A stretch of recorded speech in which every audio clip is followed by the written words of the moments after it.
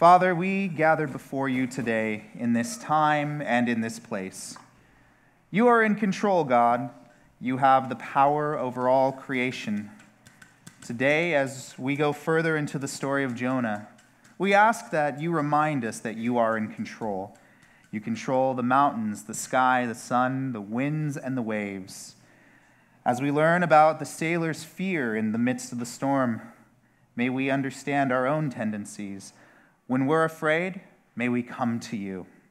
Lord, make us a people who turn to you in every season of life, not just the bad, but the good as well.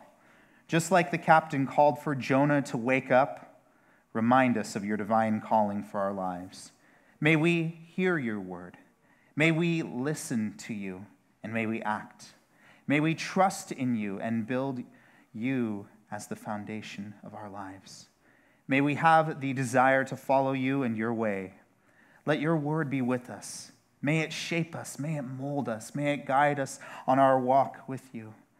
Help us to better know who you are so that we can come to know you and grow in faith. May we listen, learn, and love like you. It is in Jesus' name that we pray. Amen? Amen. Amen. Well, I want to say good morning, Ontario. It's good to see all of you. My name is Patrick Dailey, and I have the privilege to serve as pastor here at Ontario Community Church. Over the past 2 weeks, we have been exploring the Book of Jonah. We've been going over this well-known story, but it's an amazing book in the Bible. And like any book in Scripture, there is wisdom to it. There are many parallels. There's a lot of interconnected wovenness that happens in Scripture. And although Jonah is it's a 4-chapter book of the Bible. That doesn't mean that it's insignificant. Every page, every word, every book in the Bible is important, and it's good and healthy for us to read. Each book in the Bible, we should read it, study it, and apply the teachings and see how the Word of God points to Jesus Christ. And today we're going to continue our journey. We're going through Jonah. We've been going through for the past 2 weeks. This is the second part of our story, known as the Tempest Sea. The first part was known as God calls, Jonah flees. But before we go into our verse, I want to kind of give us a recap of what we've had so far. So we know that God calls Jonah to get up and to go to the city of Nineveh, to preach to the city, proclaiming against Nineveh to change from their evil ways and to get right with God. Instead, Jonah flees Nineveh. He chooses to flee or attempt to flee to Tarshish. He gets on a ship. He's intending to escape from God's reach and God's call and to head to a 2,500-mile journey on a boat away from God's call, the complete opposite of God's will. And so this brings us to our focus today on page 920 in your Pew Bibles, or if you're not using a Pew Bible, it's the Book of Jonah. It's chapter 1, and we're going to go. I want us to read together these verses from 4 to 6. I'll give you a moment. It's page 920. So it says here, "The Lord hurled a great wind upon the sea, and there was a mighty tempest on the sea, so that the ship threatened to break up. Then the mariners were afraid, and each cried out to his God. And they hurled the cargo that was in the ship into the sea to lighten it for them. But Jonah had gone down into the inner part of the ship and had lain down and was fast asleep. So the captain came to him and said, 'What do you mean, you sleeper? Arise, call out to your God. Perhaps the God will give us a thought that we may not perish.'" And so one of the interesting parts of this story, doesn't this story sound similar to a story in the New Testament where there's a storm that's coming around and the people on the boat are afraid? Gosh, that sounds awfully familiar, right? There's a parallel that we see in Scripture, and I want us to go to page 998. You'll see it in here. And for all of us, we're all students of Scripture. In page 998, it's going to be in Mark chapter 4, verses 35 through 41. Jesus calming the storm. There's a parallel here, and you'll see what I mean here. Page 998, Mark 4, 35 through 41. On that day when evening had come, he said to them, this is Jesus speaking to his disciples, "Let us go to the other side." And leaving the crowd, they took him with them in the boat, just as he was, and the other boats were with him. And a great what? Windstorm arose, and the waves were breaking into the boat. Doesn't that sound almost identical to what we're reading here? Right? Breaking into the boat so that the boat was already filling. It's filling with water, right? Okay. He was in the stern asleep on the cushion. And they woke up and they said to him, "Teacher, do you not care that we are perishing?" And he awoke and he rebuked what? The wind. Interesting. The captain rebukes Jonah, but Jesus rebukes the wind. You'll see a lot of similarities here. So Christ says, "Peace, be still." And the wind ceased, and there was a great calm. And he said to them, "Why are you so afraid? Have you still no faith?" And they were filled with great fear and said to one another, "Who then is this that even the wind and the sea obey him?"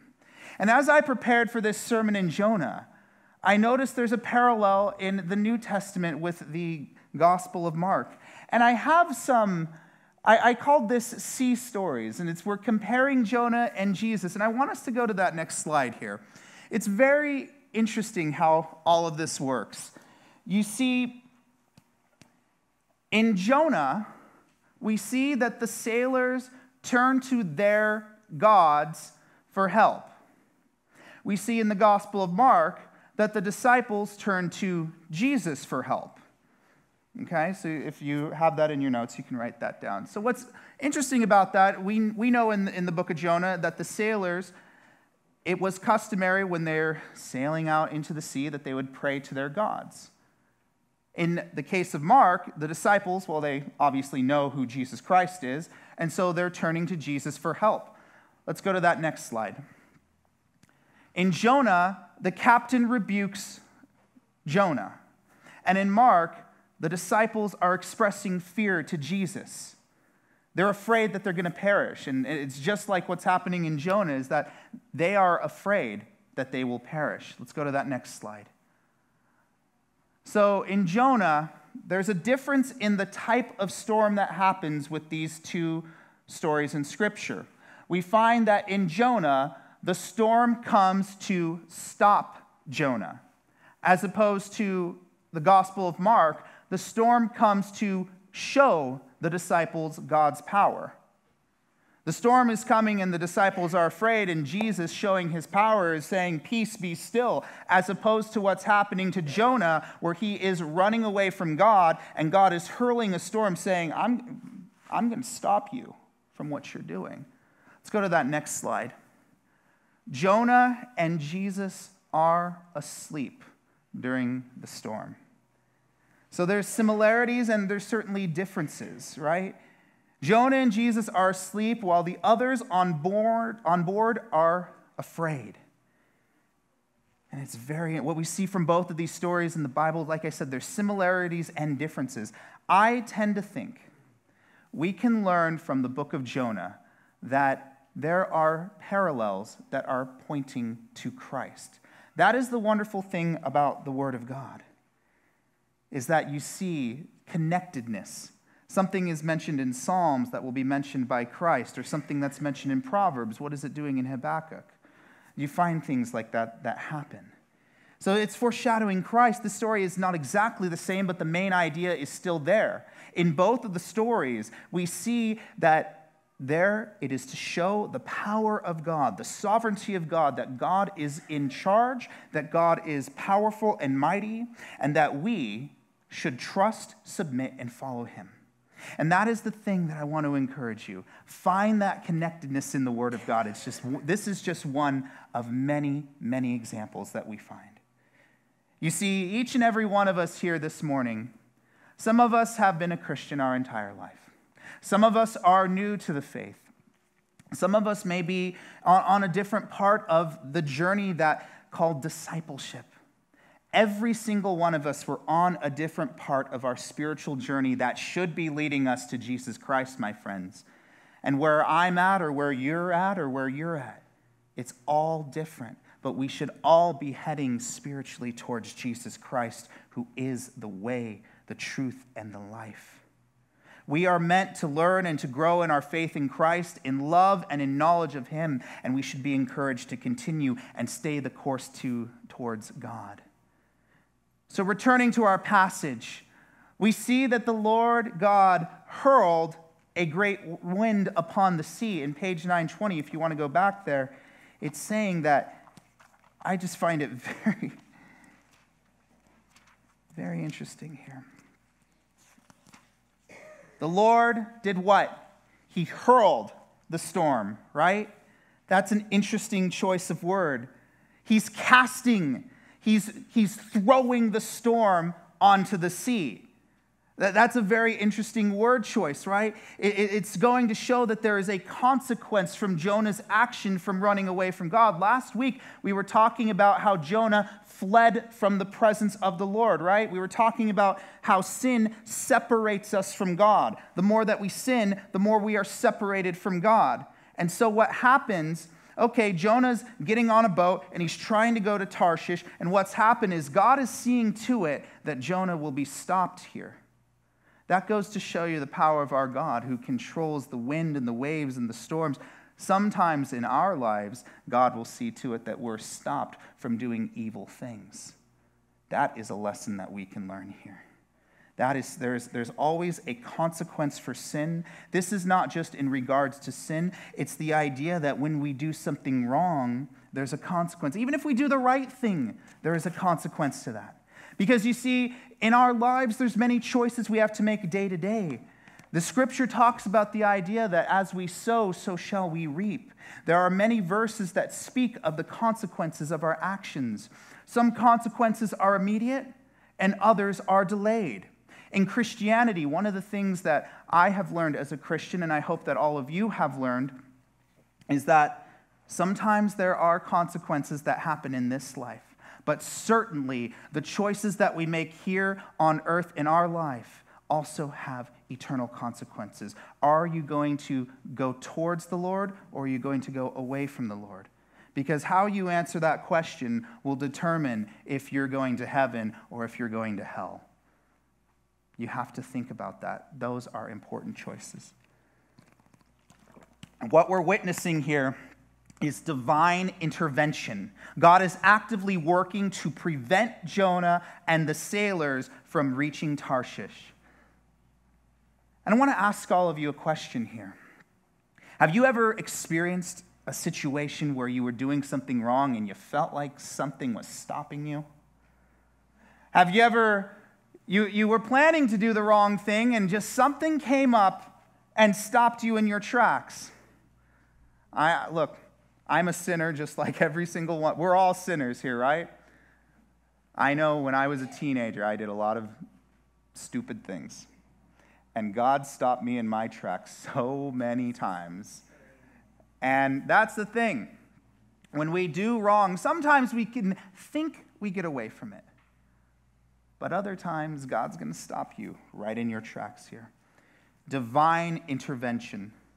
Could it be that in the process of sin, God's seeing what you're doing and is going to put a stop to it? Is it possible that God loves you so much he's going to stop before you get yourself into real trouble? I tend to think so. Sometimes God intervenes in our life. Sometimes there may be storms in our life to prevent us from doing something. You know, very often when we think of storms in our lives, we think of bad things are happening in our life and what am I going to do, right? There's that kind of storm, right? A bad thing just happens, right? We live in a fallen world, an imperfect world with imperfect people. Bad things happen. Other times there are storms that happen because of the sin that we do, the decisions that we make that are not leading us towards God, but away from God. So, just like, I'm a dad. I have my 5 children in the room over there, right? I think of my kids, and I encourage them to do the right thing, and I discourage them from doing the wrong thing. Can I fully 100% stop my kids from doing the wrong thing? If you know how to do that, I'd like to talk to you after the service here. I got to admit here. But the reality is, look, there are times they're going to run off, or they throw their food around, right? Or I don't know where their shoe is because they hid it from me. But the thing is, none of us are perfect. And so, too, we think of God like that, right? We may not always see what's clear with the storms that are happening in life. And I want to propose to you, you to consider that sometimes storms just happen, like in the case of the Gospel of Mark, where a storm was just happening.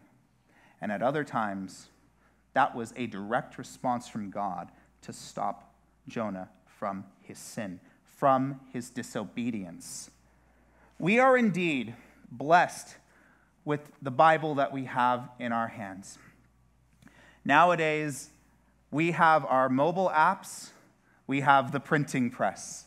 We have so many different translations in the Word of God that we can read and study stories like this.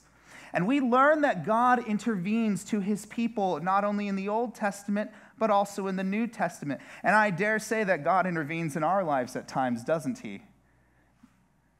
In the story of Noah's Ark, God intervened by sending a flood to the earth, and he saves Noah and his family and a pair of each animal.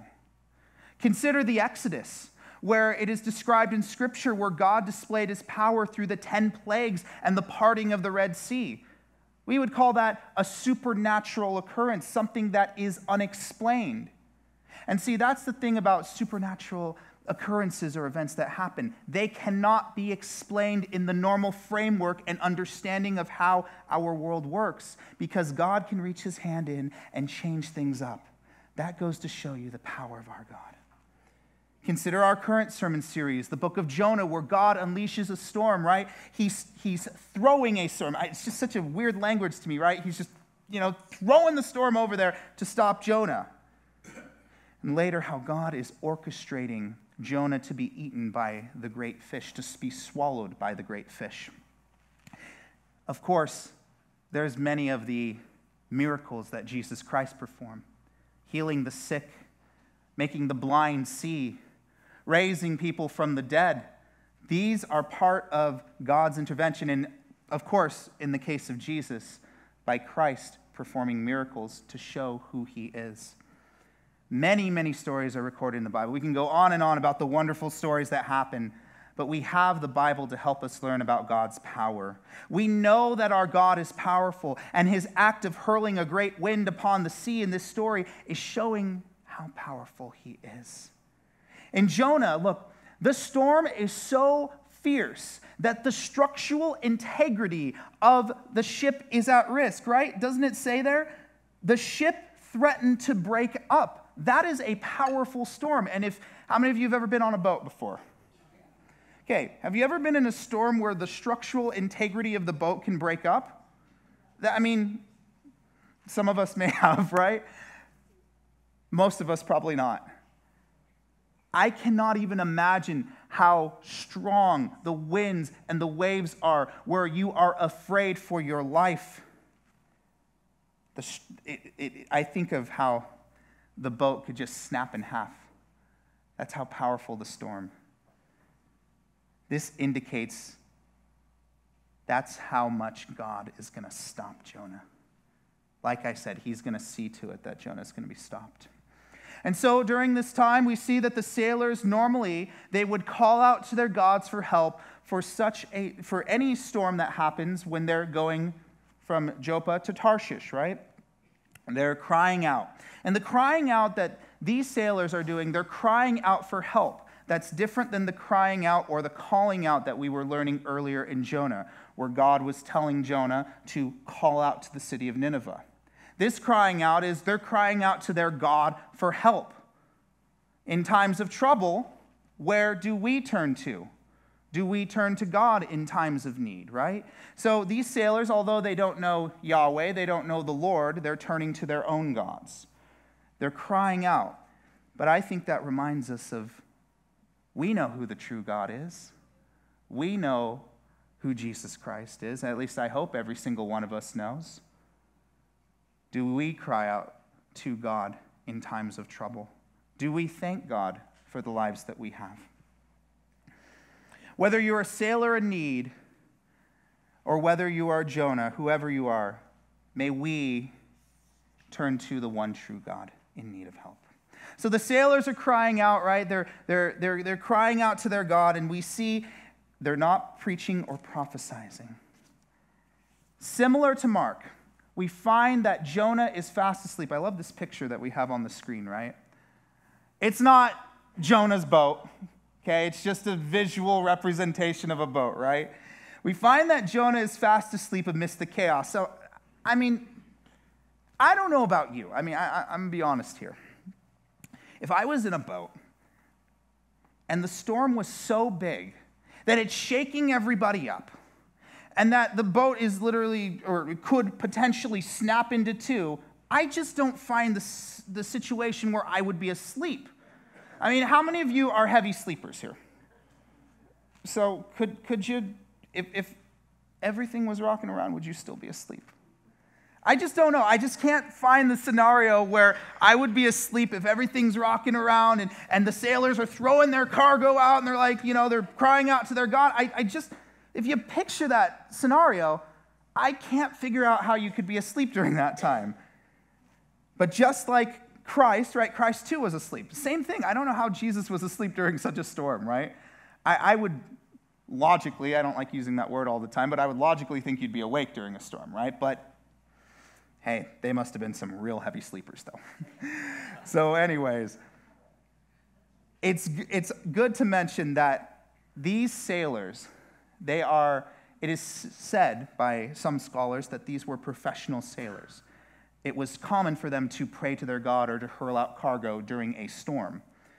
So if this happens, the storm is severe, right? Why are they throwing out the cargo? Well, they need to lighten the boat so they can survive, right?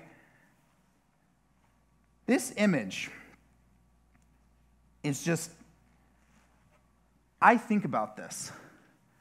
How easy could it be to fall over? To fall off the boat? Right? I'm sure, just hang on to all your stuff. You don't want to lose your wallet or something, right, when you're up there.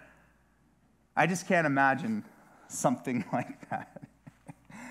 And as this is happening, like I'm saying, Jonah is asleep. We don't know why Jonah was asleep, literally asleep. We don't know why Jesus was asleep during the storm.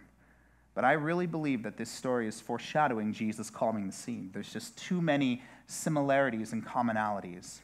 And this brings us to the critical moment in the story where as the storm is raging, the sailors, they're pleading to their gods for help, and yet Jonah is remaining asleep. So then, my friends, page 920, the captain enters the scene. I love this part where it says here, right?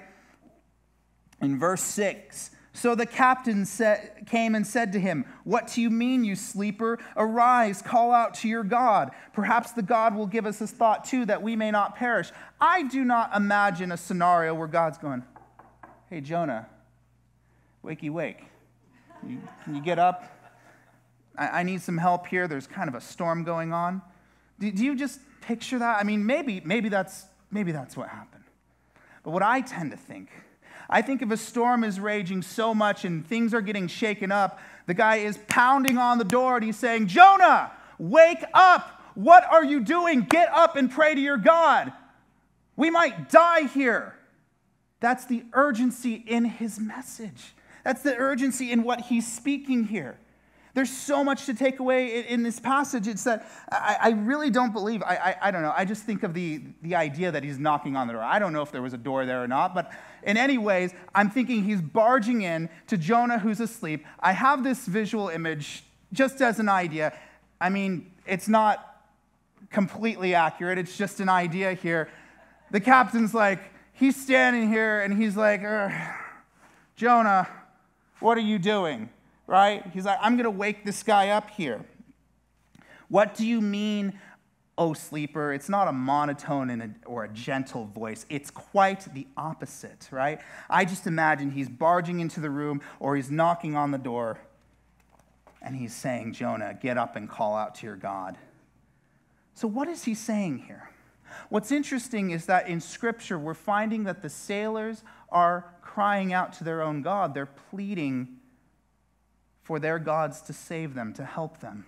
But when the captain goes in, he's saying, "What do you mean, O sleeper? Call out to your God." It's a different word. It's the same word that was used when we were first learning about Jonah, where God called Jonah to arise, go, and call out to the city of Nineveh, for evil was happening, remember? Here the captain is saying, arise and call out to your God. How interesting that that's the same wording that we find in the beginning of Jonah. How very interesting. Call out, meaning preach or proclaim to your God. Maybe the captain is saying, you need to connect with your God here. Maybe he's saying, there needs to be something that's happened. The captain's instructions are to arise and to call to your God. And there are moments in Scripture, my friends, there are times in Scripture where we see that God will speak through others to reach us. Sometimes we meet a homeless person. Sometimes we meet a barista at Starbucks. Well, not Starbucks here, but maybe Border Town or a coffee shop here. Or maybe it's you go to a restaurant and someone says something to you. And that something is what you've been praying about. Or maybe it's something you've needed to hear and you don't understand why they're saying that. You're like, who are you? Why are you telling me this? But yet this is exactly an answer to God's call. We find that sometimes God will speak through someone to get through to you, right? We know that God can speak to us through the Word of God, but what about other people? What about when you're running away from God? Well, in this specific case, I think that God spoke through the captain. And I don't think that the captain is just saying, literally wake up and go pray to your God. I think that the captain is saying to wake up and to go back on the path that God had set before him.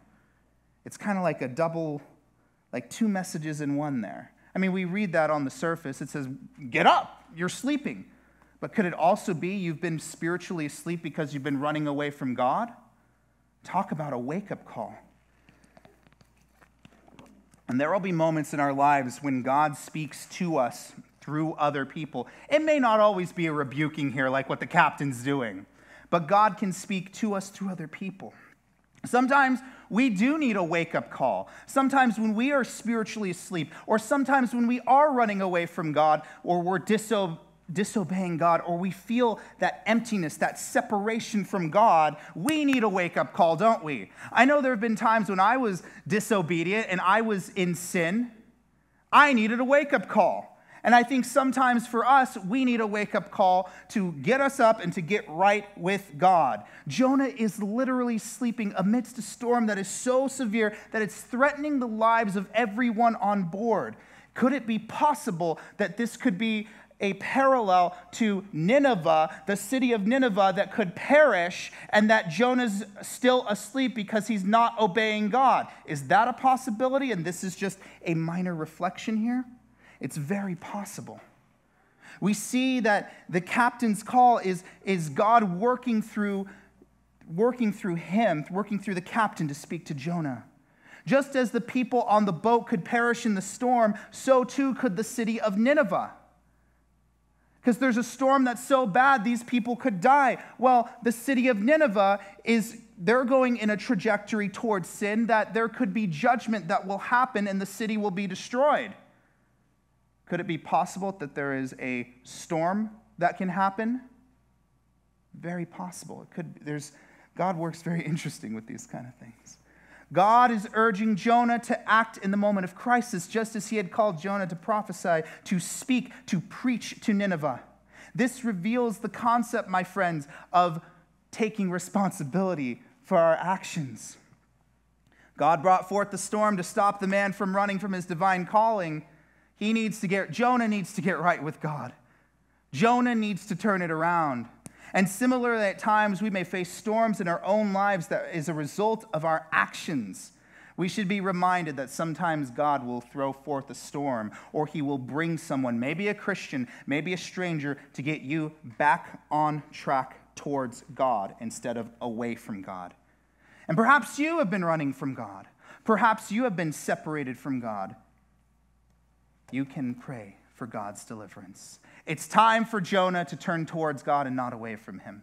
And maybe for you, I don't know each and every one of your stories. I don't know where you're at. But maybe it might be time to get right with God and to turn things around. Because you see, when we sin, we can either choose to remain in sin or turn back to God. Do you want to remain in the storm where things are shaking up? I know I don't. I want things to be a little bit calmer, right? We may not fully understand the storms that are around us. We may not fully comprehend that God is calling us to take action. Maybe you need to make that decision for Jesus Christ. Maybe you've been facing storms because of your sin. Maybe you need a wake-up call. Maybe you need to call out to God. Maybe you need to get right with God. Maybe you need to begin to have that relationship with Jesus Christ, the Son of the living God, who is the way, the truth, and the life, who is light and not darkness. Are we asleep in our lives? Are we oblivious to what's going on around us? I encourage us, let us strive to be a church, a community that prays, that acts, that relies on God's strength to speak truth and to have God as the firm foundation. May we stand firm with God in the foundation of his word. Let us extend love to each other. Let us love God and love people. Let us find that balance between love and firmness. Because what happens sometimes is you have places that are all about love, but where's the firmness, right?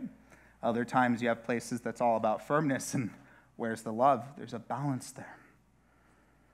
What's interesting as we're coming to a close here, that last part of this passage from this morning, perhaps the God will give us a thought that we may not perish. And I think that's a very interesting statement that the captain is saying. I imagine the captain, he probably knows the sailors pray to these different gods, right? At least recognizing the existence of them. It seems likely that while the sailors were praying to their gods, right, the captain's like, why isn't the storm stopping? What is going on here? There was no success, and perhaps the captain he did feel that it was best to go to Jonah and to ask him to pray for his God. Perhaps God will help us. Well, today, we know here in this place that God does give us more than a thought. Look at this in your Bibles on page 920 here. Perhaps the God will give us a thought that we may not perish. God gave us more than a thought, my friends. God gave us his Son as the sacrificial lamb who was born in the manger, right? He lived, he performed miracles, he turned water into wine. He healed the sick, the blind can see, the mute can hear. He taught many great lessons, and he was crucified. And he died and he was raised on the third day. Perhaps the God will give us a thought. Well, listen here, Captain. The God, the one true God, gave us more than a thought, that we may not perish. For God so loved the world that he gave his only Son, that whosoever believes shall not what? Perish. What an interesting choice of words that the captain uses. Just like when the disciples were saying, don't you care that we may not perish? I think that's a very interesting choice of words. We know that the captain didn't know the Lord at this time, but he will. And in fact, next week we're going to learn about the sailors discovering who Jonah is and who God is. We've learned today that sometimes God brings forth storms in our lives due to our disobedience or the choices that we do that is contrary to God's divine plan. We learn today that sometimes God communicates with us through other individuals, even those who may not know the Lord. The captain's statement will receive an answer. we learn that God does indeed save the sailors from perishing. We do not believe in many gods. We worship the one true God. Perhaps God will save us? Oh, yes, he will. And he will do that by sending Jesus Christ. We know that God sent his only Son, Jesus Christ, to save us. He gives us the free gift of salvation. Whoever believes in him shall not perish, but have eternal life. So let us wake up. Let us get right with God. Let us be saved. And let us share the love of God with others. Let us grow in Christ and become a beacon of hope through God. So with that, let's pray. Father God, we thank you for this time and this opportunity as we're continuing going through the book of Jonah. May we remember that you are the sovereign God. You are powerful. You command the wind and the waves, even in the greatest of storms. The captain called Jonah to wake up. Lord, if we need a wake-up call, let today be the day that we hear that wake-up call. If we've been disobedient or running away, or we feel separated from you, or we feel that emptiness, only you can fill that void. May we be fully restored to you. May we come to know you if we don't know you. If we feel distant, may we come closer to you. May we hear your call and not run away like Jonah did, but instead may we go towards you and towards your divine plan. And may we learn to rely on you in those storms of life. May we come to know who you are. You are a good God. May we go forth this week remembering that no matter what storms are happening, you are there with us, calling us to come to you. The Lord God, you have power over all creation, and you are with us. May we seek your guidance. May we feel your love, and may we experience your peace in all things. We say this in the name of the Lord Jesus Christ. We pray. Amen.